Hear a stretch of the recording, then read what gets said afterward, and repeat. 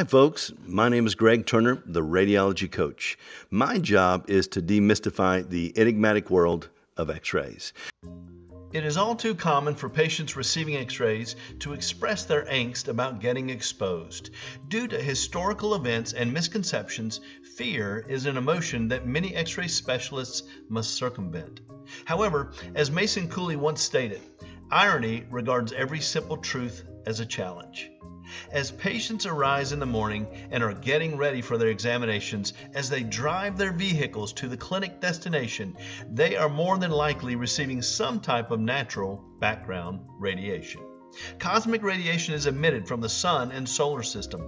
Natural rays penetrate the Earth's atmosphere and douse the planet on a regular basis.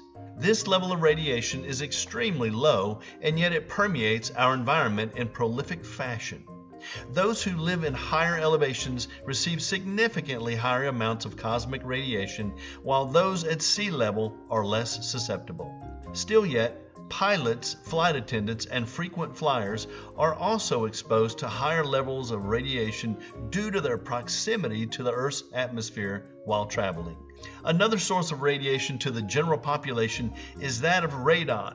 Radon manifests as a gaseous radiation that is emitted from rocks, soil, the burning of fossil fuels, and the use of natural gas.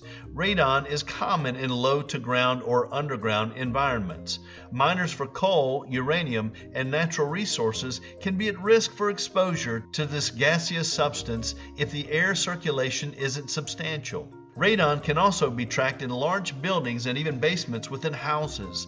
Because it originates from the ground, there are some cases where it is found to be in drinking water and some natural foods. Radon gas is a natural occurrence when radioactive elements in the ground break down. As a result, it can occur almost anywhere.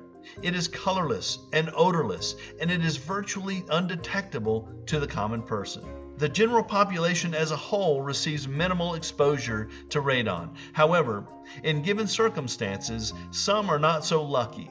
Tobacco and smoking are responsible for significant numbers of lung cancer incidences in the U.S., but there are a number of non-smokers that contract this dreaded condition, and of those, about 30% of the incidences can be attributed to radon exposure. Keep in mind that these are still statistically low occurrences, yet it is important to understand background radiation has a vastly worse track record than medical X-rays. As a matter of fact, in the last century, there are virtually no deaths that have been attributed to radiation exposure from medical exams. We humans receive some type of natural exposure to the elements every day of our lives. If the cosmic rays or radon aren't a significant factor, we still must contend with ultraviolet rays permeating our skin and microwaves from radio towers and within our homes. The solution to these understandings isn't fear. The solution is realizing that our world is full of risks. A man escaping the dangers of society by becoming a recluse in the Colorado Rockies is simply exchanging one set of risks for another.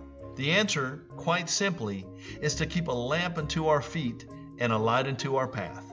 To look forward to each new day by making good decisions and choosing life.